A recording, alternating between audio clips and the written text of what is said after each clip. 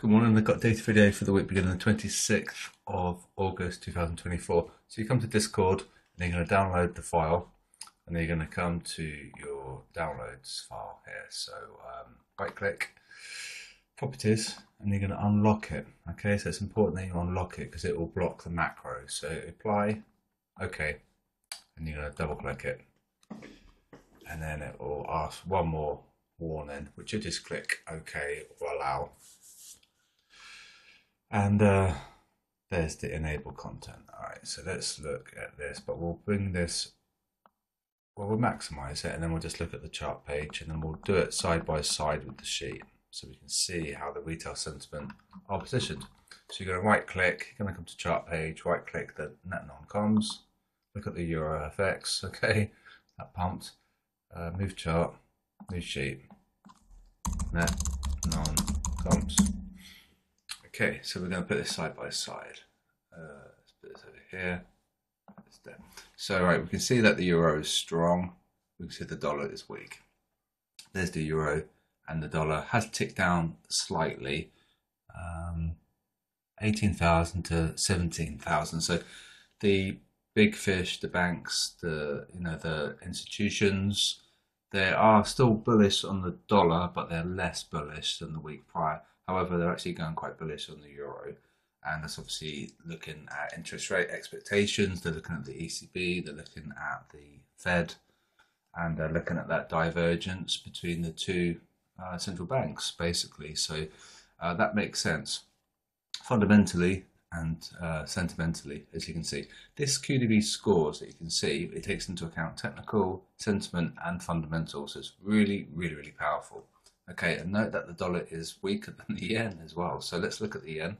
I think the yen's going to have, well, show signs of a bit of slowdown because it was absolutely on a tear and it was going pretty bonkers. There's the yen, right? So it's just gone slightly sideways. Still positive. We're net positive now, which is really interesting. And it's just eased its ascent. It's still strong, but it's just less crazy than it was the week prior because the week prior just really surged. So still strong, but we have to remember if we look at the QDB scores, we've got a weak score. And that takes into account, like I say, the technicals. That looks at the pivots. It looks at your daily and weekly open and things like that. And it looks at sentiment. Are they long? Are they short? It looks at fundamentals. So it looks at the interest rate. It looks at the unemployment, it looks at the GDP, and all those things. It even looks at the COT data. This even takes into account this. So it's very, very, very powerful, the QB scores. Okay, now we normally look at the bubbles, but these are slightly more powerful than the bubbles because the bubbles are sentiment only. These are sentiment, technical, and fundamental. So I think looking at the QB scores is probably better going forward. Okay, so we'll take the euro off. We know it's strong. Put on Aussie. Okay, let's see what Aussie's done. Aussie's ticked slightly higher, 42 to 38, and we've got a good score on the Aussie. Okay, so this is how you could probably use it. Be aware with the Australian dollar is that we are below zero, so we're net negative. However, they're just going slightly long than the week prior. Okay, Aussie off, pound on.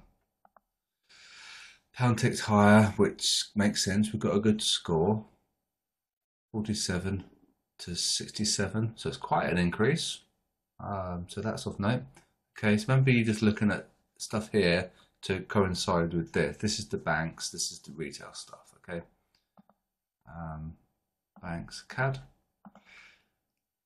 CAD ticked up higher, but we've got a negative score, so you'd want to be a little bit careful there. There's like a discrepancy between the COT data and the QDB metrics. So we've got a poor score, not as poor as these two, but it is negative. However, that's slightly positive than the week prior.